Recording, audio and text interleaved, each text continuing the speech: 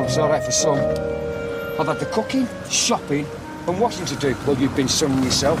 And that's on top of work. Notice you didn't mention cleaning. I suppose the house is a tip.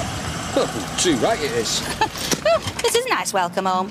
Whatever happened to a hug and a kiss? Well, I'll tell you.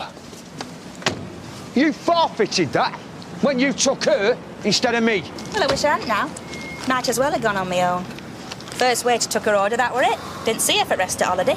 It's not my fault I'm irresistible. Oh, we tried to resist all right. It's just you made sure he stayed legless. Can't make a getaway with no legs, can you? So, am I taking you to yours or what? I don't know. Hardly seems worth it when I'll be back at Chippy in an hour. Oh, go on then, you might as well come in. Hey, we can have a blast on sunbed. Pretend we're still there. Great. I'll sort the bags then, shall I? Good lad. Oh. I told you, you couldn't afford to go on holiday.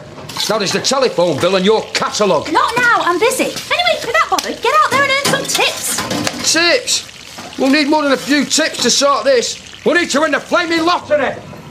Right, so where did you go? Hiya, Napa.